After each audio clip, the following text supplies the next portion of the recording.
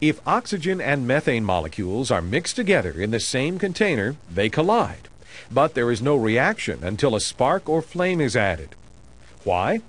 To react, the molecules must collide with sufficient energy to break the oxygen-oxygen bonds and carbon-hydrogen bonds so new bonds can form.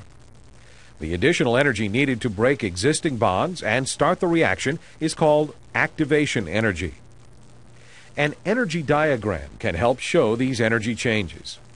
Initially, the oxygen and methane molecules collide but do not have sufficient energy to react. A flame can supply the activation energy needed to start the reaction. At this point, bonds break and new bonds form in an exothermic reaction that releases energy. The energy released supplies the activation energy for other molecules to react, and the mixture explodes. In the air, nitrogen and oxygen are continually colliding but lack sufficient energy to react.